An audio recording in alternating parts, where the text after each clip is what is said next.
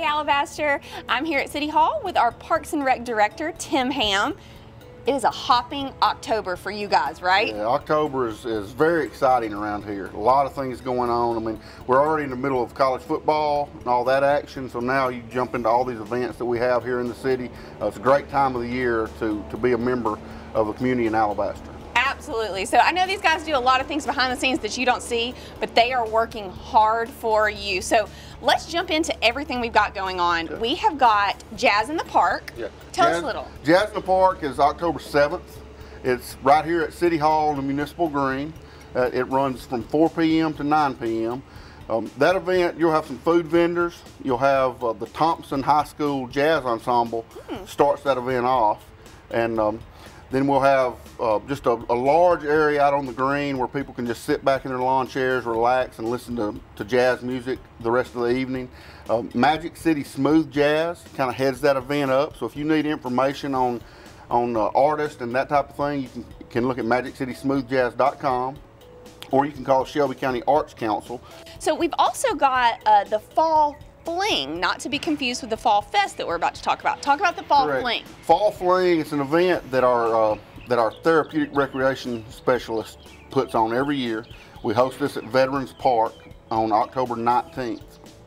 And this is for special needs kids in the Shelby County area. So we'll have tons of kids out there that day. We've got a fishing rodeo that they participate in, different booths, face painting.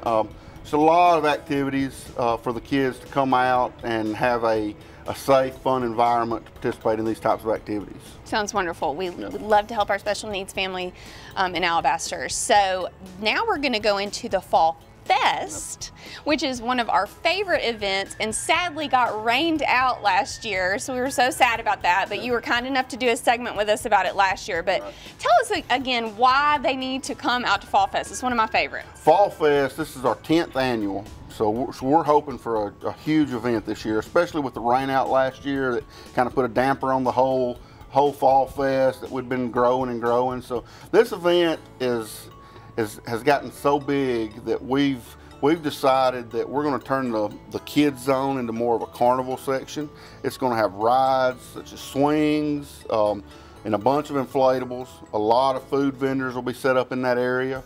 The really big draw about this event is our trick-or-treat trail. And I'm so excited about this because Sharon Allen put so much time in last year to upgrading our trick-or-treat trail, and then we didn't get to use it. So it was very sad in that instance, but that's going to be a great add-on this year, is how big that trick-or-treat trail is going to be. And not to mention, you'll be able to find arts and crafts vendors out there with different stuff. A lot of informational type vendors will be out as well, passing out information on different things going on in the community and the surrounding areas. So this event, like we said, it's October 27th.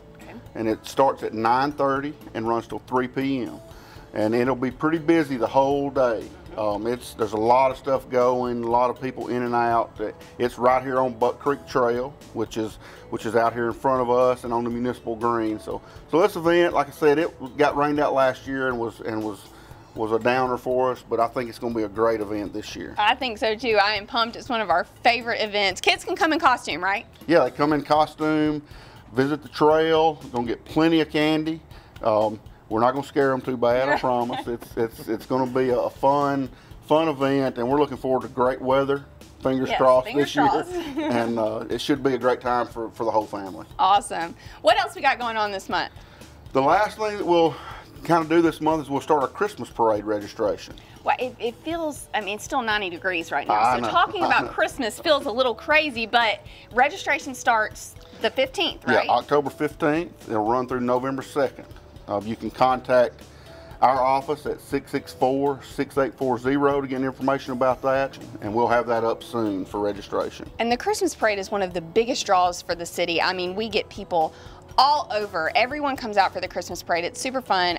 Do we know how many floats we had last year? We've had as many as 120 in the past, and that is actually one of the largest parades in the state.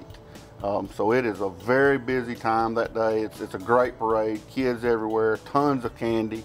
So I really encourage you to come out on the first Saturday of December and enjoy the Alabaster's Christmas Parade. Can anyone register a float? Yeah, anyone can register a float. All that we ask is that if you put a float in, you decorate it per the theme this year, which is a storybook Christmas.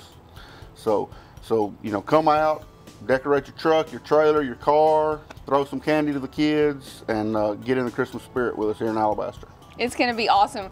Guys, if this is not enough for you going on in October all the way through the holidays, I can't help you because there is just tons to do in Alabaster. Come out, see us. If you see our Alabaster Living crew, make sure you say hey. We'd love to talk to you.